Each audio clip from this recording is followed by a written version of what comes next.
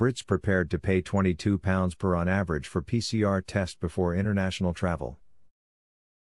As the prospect of international travel nears, many countries are requiring travelers to submit a negative PCR test result on arrival. 33% of British travelers are not prepared to pay for a PCR test before traveling internationally. 40% of British travelers will not pay for their family to have a PCR test.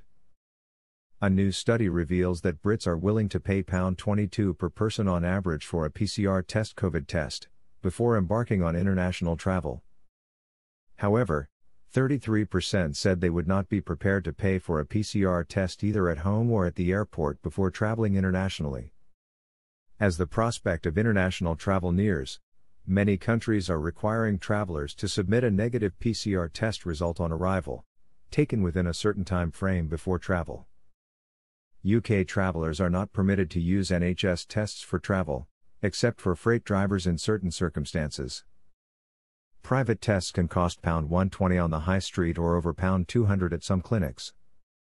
Only 4% of those surveyed would be prepared to pay £75 or more for a PCR test, if it meant they could travel internationally, which is still considerably lower than the private PCR tests currently being offered to enable travel. After almost 12 months together under lockdown restrictions, families should be looking forward to escaping to warmer climes and reunite with loved ones on holiday. However, 40% say they would not be willing to pay for their family to have a PCR test to be able to travel. It's good news that the majority of travelers will be willing to take a COVID PCR test in order to go on holiday. That said, the current costs of PCR testing makes this option unviable for most travelers based on what they are prepared to spend on testing. Whilst vaccination passports and PCRs are expected to be the two key requirements for travel to restart, there is still a high degree of uncertainty which changes the risk profile for travel.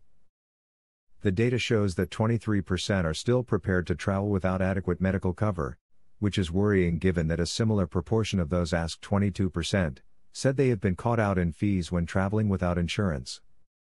Travelers urged to check what the latest FCDO and destination entry requirements are before going away and, in addition to a PCR test or vaccine, ensure they have relevant and adequate travel insurance cover for the country they are traveling to.